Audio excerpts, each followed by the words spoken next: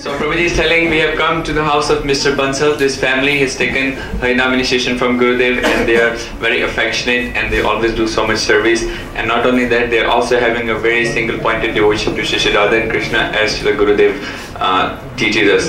And another thing Prabhuji said is that this is the benefit of the opportunity we are taking. Is benefit is that we come and meet the Vaishnavas who are staying in Dham, because it is said that Krishna says, I don't stay in Vaikuntha, I don't stay anywhere else, but I stay in the heart of my devotees.